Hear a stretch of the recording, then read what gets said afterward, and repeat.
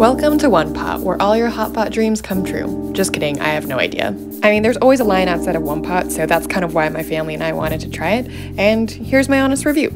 It's pretty neat. Each person can pick their own entree and broth, and you can adjust and control the temperature of your pot. We opted for the house special broth as well as the garlic miso, which had a ton of flavor but wasn't too spicy. For add-ons, we had assorted mushrooms as well as assorted fish cakes. I wish we had known that the plate and entree already comes with veggies, so you don't need to add on more. For the meat, we got ribeye, lamb shoulder, and pork belly, all of which was really fresh. It was definitely on the pricier side.